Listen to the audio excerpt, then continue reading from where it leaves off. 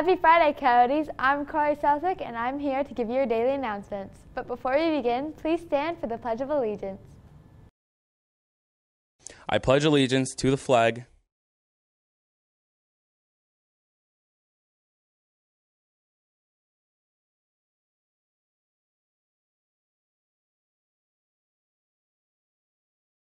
The Creative Writing Club will be having an interest meeting after school on Monday. They will be meeting in room 487. Seniors, did you miss the ASVAB test in November? There is a makeup test on February 17th. An email will be sent out with a link to sign up.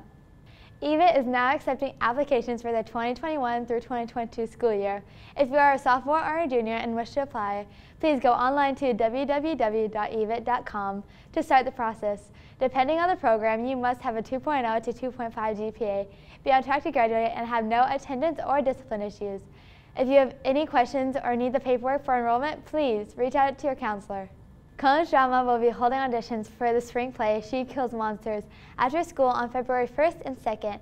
It is open to in-person and virtual students.